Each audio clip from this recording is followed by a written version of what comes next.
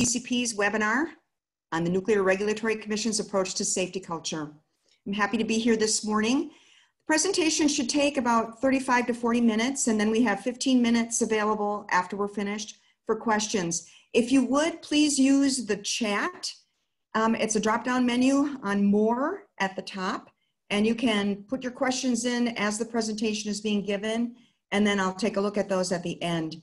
If any of you need to message me personally or feel like it's just a question you'd rather just ask me, I'm going to give all of you my email address right now so that you can do any follow-up that you'd like to. It's simply diane.sieracki@nrc.com. NRC.gov, I'm sorry. All right, so we're ready to go. Today I want to talk with you just very briefly about the NRC's safety culture history, our role in safety culture, in particular the safety culture policy statement. We'll just touch on safety culture in the reactor oversight process, talk a little bit about enforcement and the alternative dispute resolution program. Then I'll move over to the agency's safety culture. I'll talk about our leadership model, our differing views programs, and how we assess safety culture. And finally, end up with a discussion on the international safety culture activities that have been ongoing in the recent past that are applicable to us here in the US and in which the NRC has played a major role. So our mission statement: to license and regulate the nation's civilian use of byproduct source and special nuclear materials to ensure adequate protection of public health and safety, promote the common defense and security, and protect the environment. So let's look at how we got into this area of safety culture. The first time that safety culture was really, the term was coined, was during the Chernobyl incident in 1986. For us in the US, and in particular at the NRC, we began talking about safety culture as far back as 1989. We had a reactor facility in which operators were inattentive and were displaying unprofessional behaviors. Our commission directed us to take a look at conduct in the operations area in the control room, and we issued our first policy statement that talked about behaviors and making safety first. And that policy statement, Conduct of Nuclear Power Plant Operations, was issued in 1989. It's applicable to the reactor community. And I should say now that a policy statement is not a regulation. It is expectations on the part of the NRC. So moving ahead to 1996, we had workers retaliated against for whistleblowing. This was at our Millstone facility. And some of you, if you're old enough, will remember that this hit the cover of Time magazine. It was the second time that we were directed by our commission to take a look at a policy statement, and this time, freedom for raising concerns without fear of retaliation. Really the safety conscious work environment that most of us as ECP professionals are concerned with uppermost. This policy statement applies to all of our licensees and certificate holders, so it's not just applicable to the reactors. This is one, if you're not familiar with it, I would suggest that you take a look at it on the NRC webpage because it does have a lot of pertinent information for ECP professionals. In 2002, we had the Davis-Besse head degradation event. That facility was shut down for a couple of years, and our commission gave us direction at the time to look at safety culture more fully in that reactor oversight process. So we came up with 13 safety culture components that we put into 3 cross-cutting bins at the time. And that was applicable just to the reactors since it was under the reactor oversight process. Moving forward into 2008, the commission directed us to look at safety culture that would apply to all of our licensees, not just the reactors. So over a 3-year effort, we ended up issuing our final safety culture policy statement in the Federal Register in June of 2011. So the safety culture policy statement, as I mentioned, policy statements set forth expectations. They're not regulations.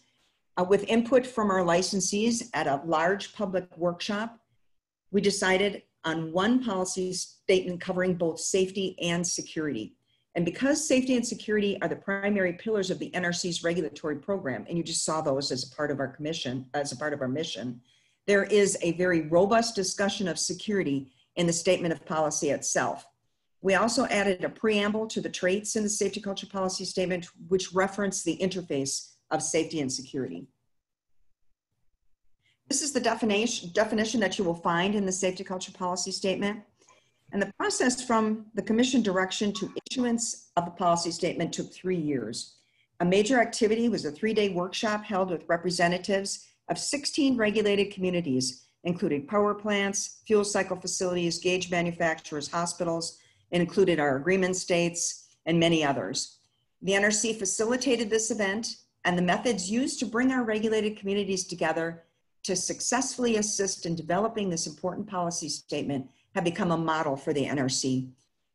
The participants were instrumental in developing a definition and traits of a positive safety culture that all could agree on. And developing the definition and traits in this manner built buy-in and ownership. After this important 3-day workshop, the NRC staff conducted significant outreach through additional workshops and public comment periods to gain input from a wide variety of licensees and certificate holders. With just minor changes made by the staff, the definition you see here and the safety culture traits, which you will see on an upcoming slide, were developed at the 3-day workshop and are included in the final safety culture policy statement. This is the preamble that I alluded to previously related to starts the discussion on the importance of security. Last sentence, consequently, consideration of both safety and security issues commensurate with their significance is an underlying principle of a statement of policy. And again, a robust discussion in the statement of policy itself. These are the 9 traits that are in the safety culture policy statement. The first 8 were developed at the 3-day workshop with the regulated communities, again with the 1-page or 1-sentence descriptors. And the NRC staff, when we looked at the information that was developed by that working group, if you will, at the time, we decided to pull out questioning attitude as a separate trait. The group had not done that because they felt this questioning attitude was a part of all the rest of the traits. We felt it was important enough to bring it out on its own. So those are the 9 traits in the policy statement. Environment for raising concerns, which is one that our SWE environment, which is one that we really focus on as any ECP and ECP professionals, is just one of the safety culture traits. And I'd like to just say here that you really can't have a positive and healthy environment for raising concerns if you don't have a pretty positive and healthy safety culture. They are all interdependent. If you look at raising concerns, you have to have leadership commitment. You have to have personal accountability, a respectful work environment, a questioning attitude. There has to be communication in the organization. These don't just happen on their own if you only focus on raising concerns. Each really needs to be focused on their own so that you can create and inculcate the behaviors you need in your organization. But it is important to note that environment for raising concerns is not out there all on its own. Now, throughout this initiative, the overriding direction from the Commission was to educate and inform our licensees and external stakeholders about the importance of developing and maintaining a positive safety culture. The NRC staff has done that by speaking at various stakeholder forums and conferences, as well as developing numerous educational tools. We have a safety culture advisory committee consisting of senior level managers from each of our program offices. And these are the offices that have ownership of regulated communities such as reactors and materials. And this group of senior managers was formed during the development of the safety culture policy statement, and they remain in place to oversee outreach and education. We also have a staff level committee which supports this senior level committee. Each of these committees meet annually. We've been developing educational tools since the policy statement was issued in 2011. And some of these tools that are available for your use on our publicly available webpage include brochures, posters, pop-ups. We have examples of presentations, the 9 trait talks, case studies, a journeys document, a paper on safety culture and decommissioning, and the educational resource workbook that you see on this slide. One of the first tools we developed was the safety culture trait talk. And the intent of this publication was to better understand the safety culture traits in the policy statement. We published an issue for each of the 9 traits. Each trait talk discusses why that particular trait is important. It describes the attributes and examples for each trait. And some of these behaviors can be found in New Reg 2165. It's a publication that if you haven't seen it, I would also recommend taking a look at it. It gives a number of behavioral examples that you will see if a safety culture trait is present in your organization. That document was put together with the reactor community in a series of workshops that we had to come to common language with the reactor community through the Institute of Nuclear Power Operations. We changed our 13 components that I mentioned previously when we put those together when Davis Besse was down and we were looking at putting safety culture into the ROP. We changed those components to the traits in the safety culture policy statement, and IMPO has done that as well, changed their principles to the traits. So we now are speaking in a common language. Each trait also includes a fictional scenario showing the importance of the trait by discussing a safety event in which the traits were not present. We've developed several case studies, 4 of them at the present time, to showcase the traits. 3 of the case studies represent an event in which safety culture traits were clearly missing, and 1 study showcased what happens when you have safety culture traits visible and inculcated into the organization and its members. So in other words, a positive safety culture case. We took the case study concept a step further by engaging with one of our case study organizations, the Metro System in Washington, D.C., to discuss actions that organization took to address their safety culture weaknesses. They had had an accident, and we used that as one of the case studies. So we did a follow-up with the Metro Area Transportation Authority. So the document that we did based on what we gleaned from them on actions that they took is called the Journey document. And it's a journey for a reason, because you can't take your eye off of safety culture. You never arrive at a positive safety culture, as it takes constant focus. And this organization, the Metro organization or the Area Transit Authority, is a great example because they still have problems. And the actions they took helped them to make progress, but they've still not arrived. So this educational resource workbook that you see on the screen contains the 9 trait talks, the Metro case study, the Metro journey, and the entire safety culture policy statement from the Federal Register. It's a comprehensive tool to really understand safety culture and the traits. There's a series of questions after each trait and sprinkled throughout the workbook so that you can use it to learn in your organization. So our approach to safety culture at the NRC is that the licensees bear the primary responsibility. That's why it's not a regulation, and we use our safety culture policy statement for our expectations. NRC considers safety culture within the reactor oversight process for nuclear power reactors. And NRC assessment of safety culture is primarily as a result of an event or degradation in performance using our performance matrix. And there are different levels of inspection activity based on NRC's overall assessment of licensee performance. So as performance degrades for reactors, it's possible for us, NRC staff, to actually get into that organization and perform a safety culture assessment under 2 inspection procedures, 95002 and 95003. Again, all of this is publicly available. We have allegations and enforcement programs, which are applicable to all of our regulated communities, so not just the reactors. And in addition to addressing violations of NRC regulations and potential wrongdoing, these programs address discrimination against licensee employees for raising safety-related concerns and the potential resulting chilling effect on the employee or coworkers. The allegations and enforcement programs address safety culture through the use of chilling effect letters and confirmatory orders. Chilling effect letters are issued when the NRC has concluded that the work environment is chilled. In other words, workers perceive that the licensee is suppressing or discouraging the raising of safety concerns or is not addressing such concerns when they are raised. The number and nature of allegations received at the NRC, including allegations related to discrimination for raising safety-related concerns, help to inform the NRC's decision on whether to send a chilling effect letter. The NRC's allegation program includes guidance on the agency's SQE policy and issuance of chilling effect letters and is available on the NRC's webpage. The NRC issues a confirmatory order as part of the Enforcement Alternative Dispute Resolution Program. Both the enforcement program and the alternative dispute resolution program are available to view on the website as well.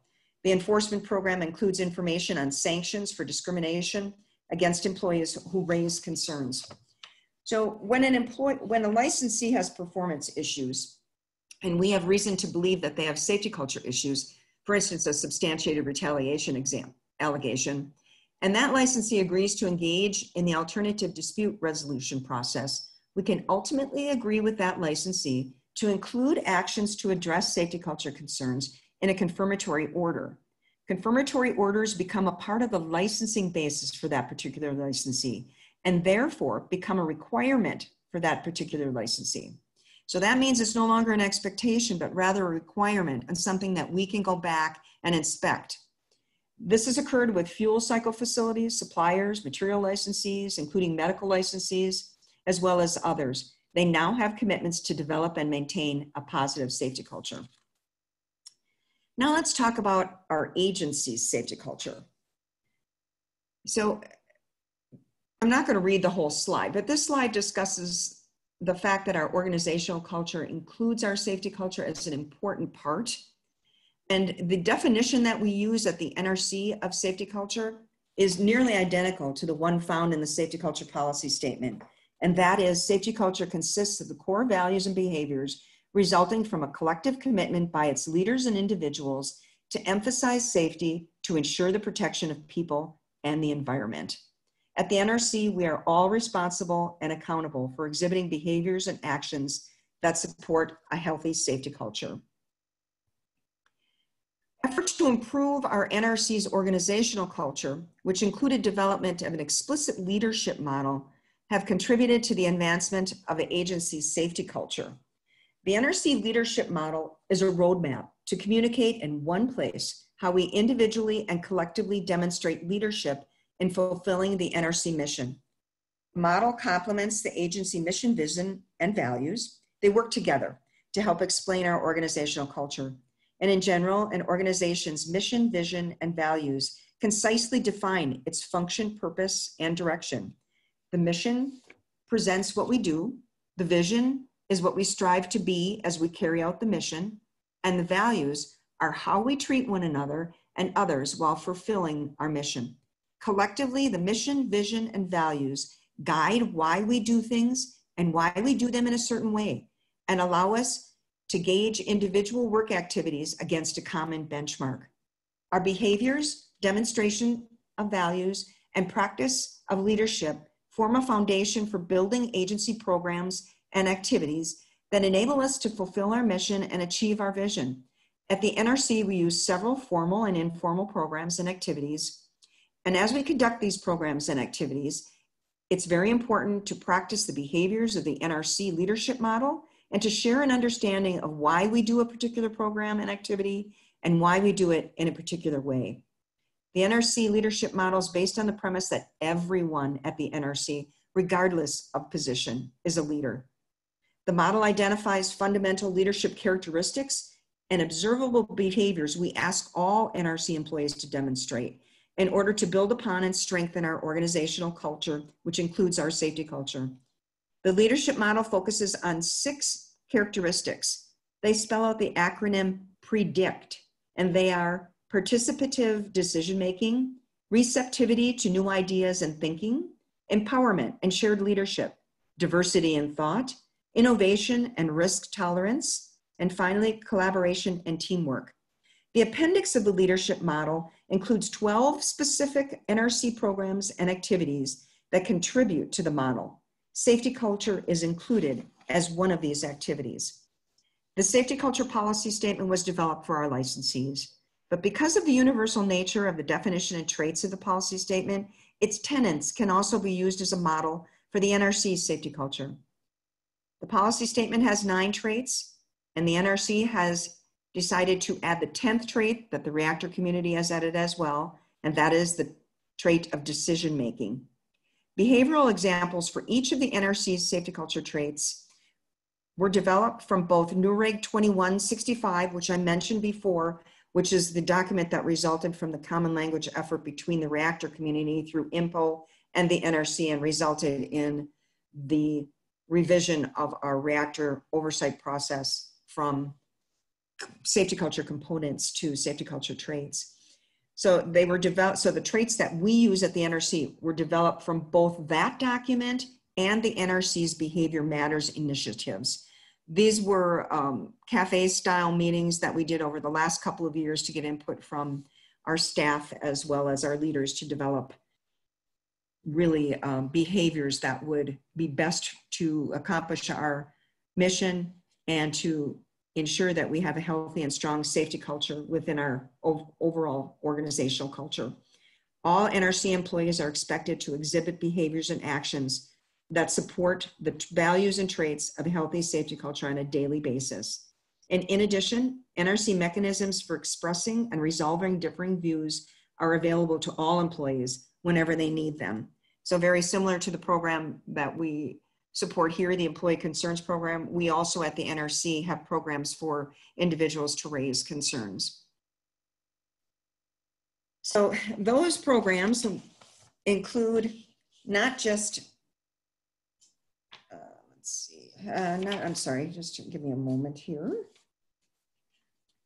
Okay, we have in addition to the programs that you see here, a 3-tiered approach, the open door policy, non-concurrence policy, and differing professional opinions program. We also have, we've developed a program at the NRC where, in addition to the open door program, we're very much encouraged through other mechanisms.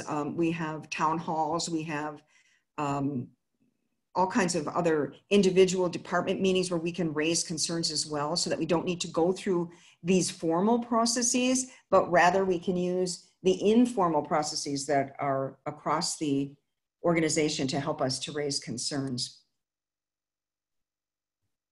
So assessing safety culture at the NRC.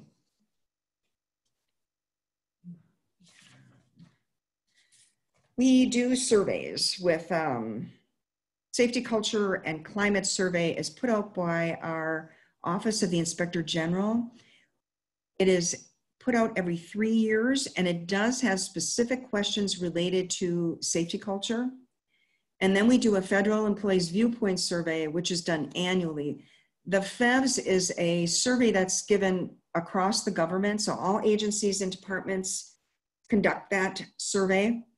And we take both of those survey results and put those together so that we get a more holistic picture of what's going on at the agency. They help us to inform action planning done in response to these surveys.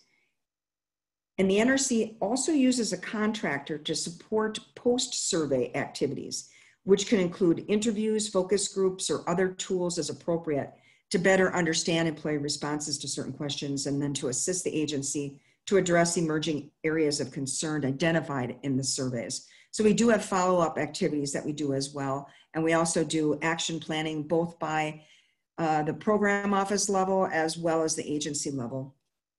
We do assessments of the programs that I mentioned before, the non-concurrence program and the differing views programs.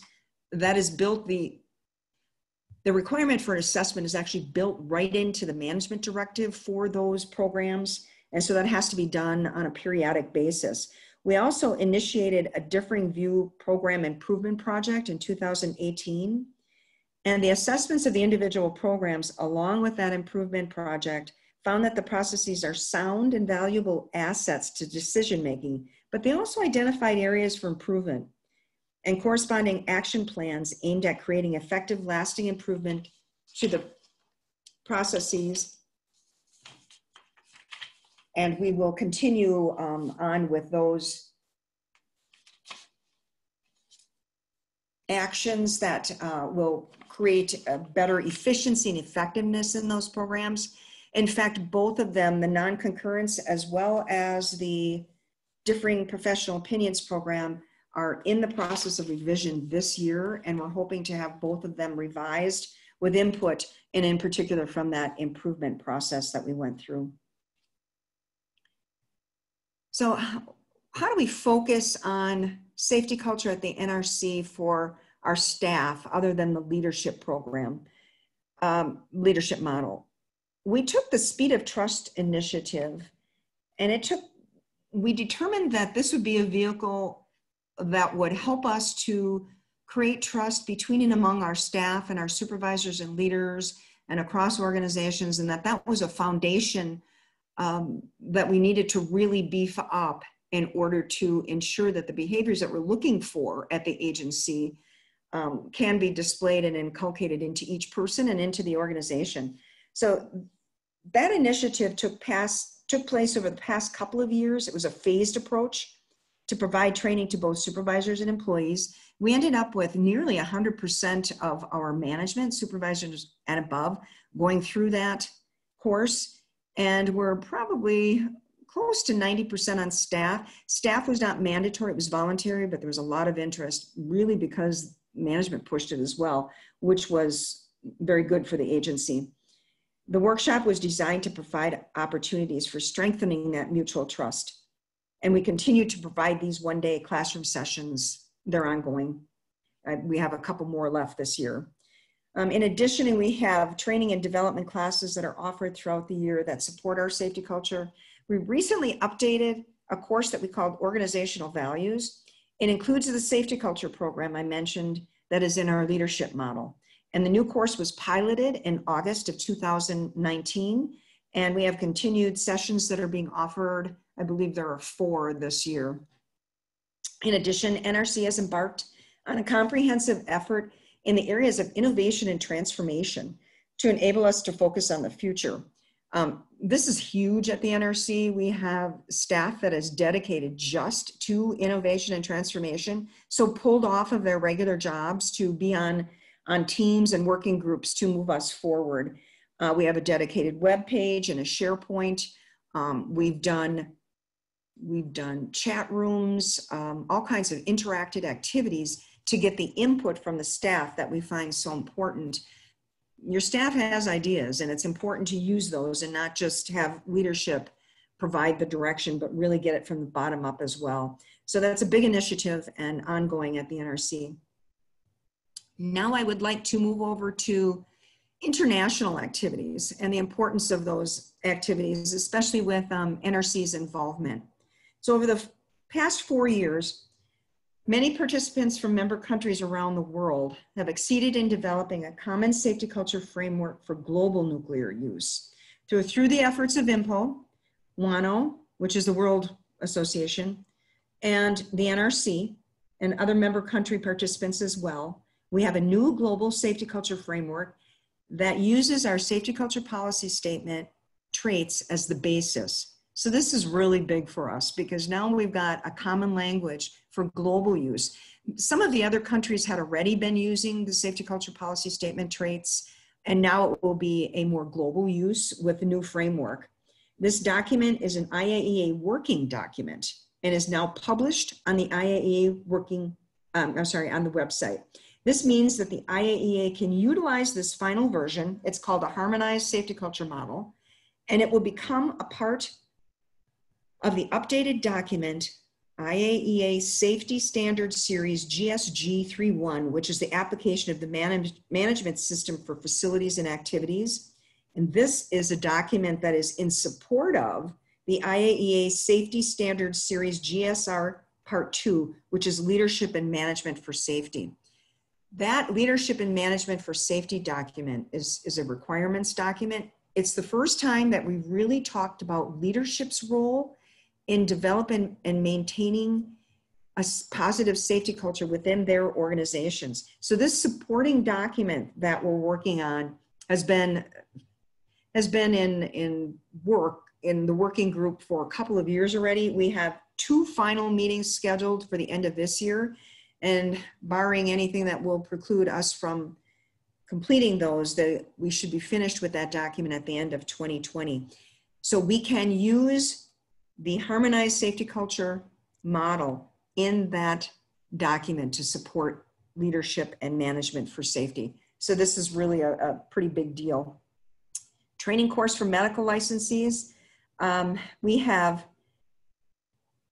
also been working with the IAEA on a training course that uses the safety culture policy statement traits as well.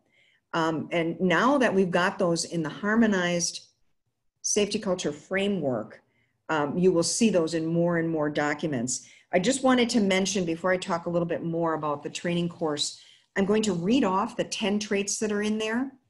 in the harmonized document, and you'll see how closely they resemble the traits. They are individual responsibility, questioning attitude, communication, leader responsibility, decision-making, work environment, continuous learning, problem identification and resolution, raising concerns, and work planning. So they're very similar to the safety culture policy statements. They needed some tweaks. Some of the language didn't transfer to some of the national cultures as easily. There is a really good introduction to that document as well. And I do have a link to this further on in the presentation, so you'll be able to get at the document. So back to the training course using the safety culture policy traits as well. It is a workshop that has a workbook similar to the educational resource workbook, which was used as a basis for the development of that training module by the IAEA. It will be published this year and will be available for use in the US. The scenarios that are used are very specific for medical licensees, but I always like to say that a scenario that showcases safety culture traits, you can always look at it and ask yourself whether or not it could happen in your organization, what you have in place that it couldn't happen, etc. They're all good for discussion. I'm actually a certified instructor for that course, so I will be able to share that workbook when it's published. We're also working on documents related to the interface between safety and security, because many of the IAEA member countries separate the two, and the US has included both in our safety culture policy statement, as I mentioned, with respect to culture. Meetings for that project have been canceled due to the current COVID situation, and we may not have these rescheduled until after the first of the year. But that will be a technical document that will also relate to the management and leadership for safety document. Another area in the international community that has that we have had some connection with and we believe is important for the US as well is with the Nuclear Energy Agency. We formed a working group on safety culture with the agency about 2.5 years ago, and the first tasks that we took on have now been completed, and the report was just approved in June for publication. So the report includes methods for the regulators to assess their own safety culture, because we found that that's something that's lacking across the world, as well as how to develop safety culture competencies for regulatory staff. So we conducted the work through a formal questionnaire sent out to all the member countries, and we synthesized the responses into categories to assist other member countries in developing their own safety culture assessment activities, as well as actions to consider to develop competencies necessary to focus on and inculcate desired behaviors. And although training is a part of this, there are other methods that you would see in this document, such as role-playing, mentoring, etc. It's a very large document. I think we're probably close to 200 pages because nearly every method submitted has been put in with some detail in an appendix. When that is issued, that is also one that I would recommend taking a look at. It has some great information, again, on self-assessment and training. Even though it's geared towards regulators, you can use what's in there for the licensees as well, for your own organizations. So this working group on safety culture is going to be continuing their work under their current mandate, with new tasks to be determined at our fall meeting. We're looking specifically at leadership's role in safety culture. There's been a lot of interest in the leadership model that we've done at the NRC. So that is a potential topic. Another one is to more fully develop methods for the regulator to affect their regulated community's safety culture. And a third is a potential task related to safety culture during times of significant working at home or other events, such as the current pandemic, when things are not normal. So there's a real need for that. We recognized it on our own at the NRC, and we have focused a lot of attention on our staff as we have all been out of the office for several months. We have many materials. It was difficult in the beginning, especially with internet and some of the bandwidth and some of the things that we tried to do with having meetings. We've come past that, and now we have really focused on how do we train people while we're off and at home, and we have several new methods of doing that. We have many resources that are available online. really just focusing on our staff, things like how to deal with stress, how to deal with working at home when there's children, how to stay involved with your coworkers when you're not seeing them. So we realize that we need to do focus on that. So I'm hoping that's one that the international community picks up to really focus on as well. Our top leadership at the NRC has really been focusing on communication. The safety culture policy treatments need to still maintain focus, even when you're in a different situation like this. Communication is key. People feel they feel like they're at home and all alone and they don't know what's going on. So communication has been a key. Our top leaders, including our executive director, does a weekly newsletter and updates.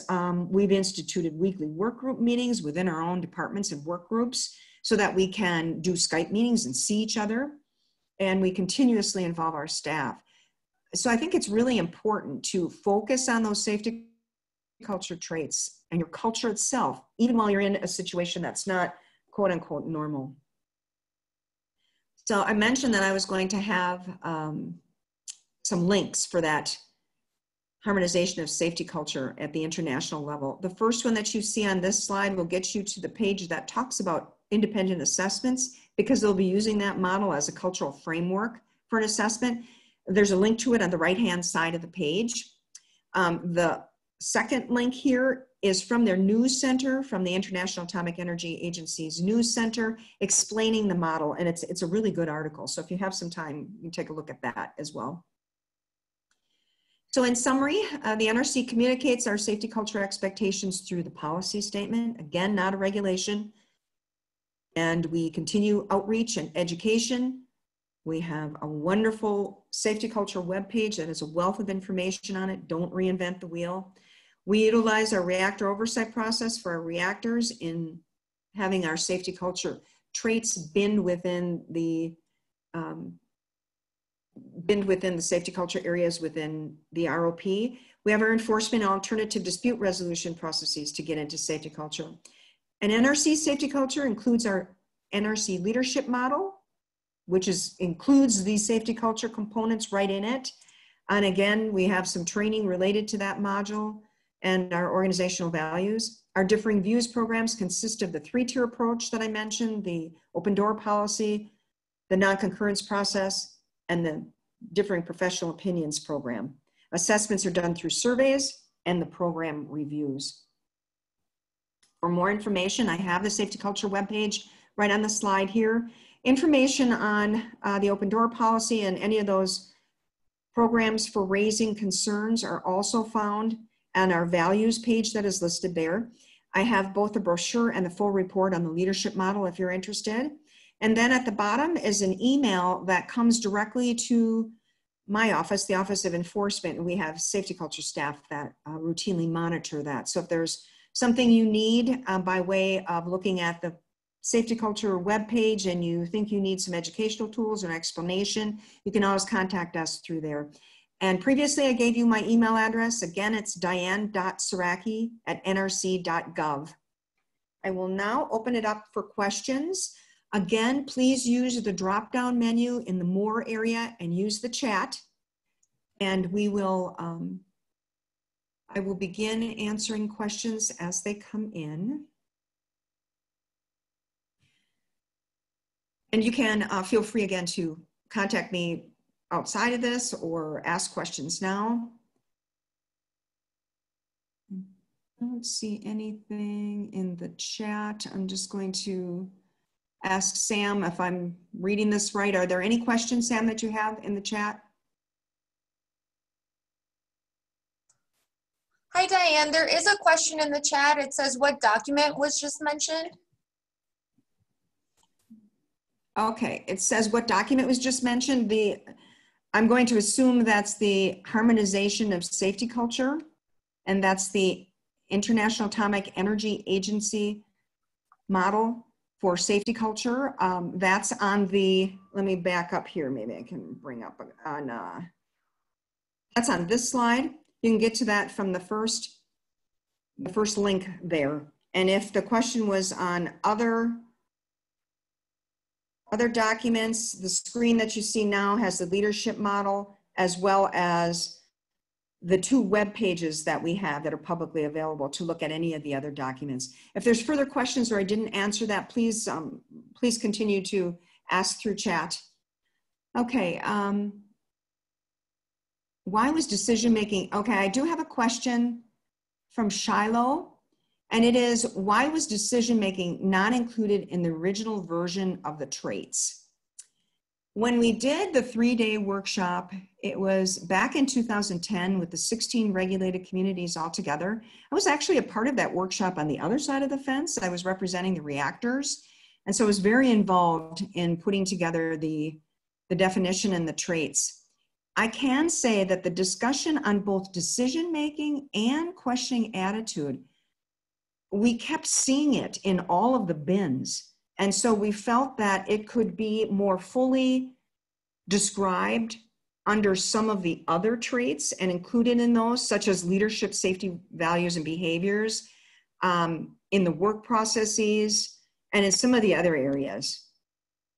And so it ended up that when I came over to the NRC directly after that workshop and took responsibility for the policy statement, and the staff decided to include questioning attitude as the 9th trait, and then decision-making was put in when we had our common language sessions with IMPO and the reactor community just a bit later. And I will say here also that even though the reactor community added decision-making, we are not going to update the safety culture policy statement. Those 9 traits you see there are applicable to all of our organizations. Some may resonate for one organization more than another. They're not all inclusive. You can certainly add, and I would expect that medical licensees, for example, probably have patient safety. So you can feel free to work with those. We just felt that those were the 9 that would be present in most organizations, but you do need to look at your own organization, what's best there, just like the reactors did with adding decision-making. Okay, I have another question from Andy Vomastic. One that's really kind of nice for me. It's good to hear your voice, and thanks for the update. Steve Trail, question, has the NRC gone above the normal processes to promote your safety culture while working from home? I think I'm going to really focus there on some of the things that I mentioned, and that is communication being one that we really focus on. I think having the individual, getting the communication, let me back up, getting the communication from the top down has been very good because they keep us informed on exactly what's happening with respect to reopening, everything that we're doing. And we get that information routinely through several sources. So that's very important to stay engaged and know what's going on. Having our individual working group meetings and getting together through Skype to actually see each other. Our managers, supervisors, managers are encouraging us to still question what's going on, to use the processes that are out there, to get engaged in innovation and transformation so that if there are things that aren't working and we can do better, we do that. We're also watching the tone of emails and some of those kind of things that when people get a bit disenfranchised or discouraged or feeling alone, sometimes tones come across in emails and communications that maybe we're not looking for. So then we have communication, a lot of Skype meetings. We use Skype routinely. And I can tell you that my phone rings, I call it my phone now, several times a day just through Skype so that you can see the person you're talking to rather than communicating by email, but actually getting through some of that. So I would say we've got a ways to go, but that's how we're trying to promote safety culture while we're working at home. NAECP administration to everyone. Let's see, that would be for me, I guess. Would it be possible to see what the Speed of Trust Initiative training looks like? I will have to find out on that. I know that we had it, there is a Speed of Trust, that's Franklin Covey product, and we had it modified for NRC. I'm a certified instructor for the safety culture, for the Speed of Trust for the NRC. So let me find out if I'm able to actually provide that outside of the organization. And we will find a way so that I can provide that answer to all of you online today. I have a question from someone that does not have a name, But the question is, what advice would you give to companies trying to take safety culture to the next level, to become even more self-critical? Any new ideas, systems in place that you have found to be very useful? You know, I don't know that I want to say that there's something new that we can use that's new and useful. What I can say is what I've said previously, you can't take your eye off the ball. This is something that you have to constantly focus on. You need to talk about it. You need to talk about safety culture, be it through communications at meetings, with your staff, whatever the case may be. You have to make sure that people understand what safety culture is. And the only way to do that is to educate them. So you can use the tools that we've provided to educate. You can use your peers, other reactors. Some of the reactor community has some great tools that they're using, some training platforms that they've used. So you need to make sure that your folks understand what safety culture is, because you're going to hold them accountable to those behaviors. And you can't do that if they don't know what they need to be held accountable to. And when you do your assessment so that you can see where you're at and so that you can make adjustments if you need to. And that's your review process. That's your effectiveness review link. So you need to do that piece as well. And that's where you get into making some action plans to maybe refocus on, maybe it's questioning attitude. We find that people are just talking among themselves and not bringing it to their supervisors, whatever it is, but you'll get that through your assessment processes. So that's all I have at this point. Steve Tillman, can you share the survey questions used by NRC to gauge nuclear safety culture? I cannot, because they're proprietary. They are provided by an outside company through our Office of Inspector General. And we can't even change those questions. We can provide suggestions. I shouldn't say that. The FEVS is the one that we can't really change the questions on. Safety Culture and Climate Survey, we can, but that is an outside organization and that is proprietary, so we can't actually share the survey questions. The staff, however, does get, we get reports. We get reports that are at the agency level. We get them at the program office level and at the department level. For instance, my own organization has just 32 people in. We're divided between a couple of branches. Those results are down to the branch level. And that makes it really nice to be able to focus on what kind of actions we need to take to move the agency along. So from NAECP admin again, let's see. All right. I think that's really not a question. All right, we just have probably 5 minutes left. I don't see any more questions. Let me move down here a bit. Okay. Anything else that anyone has?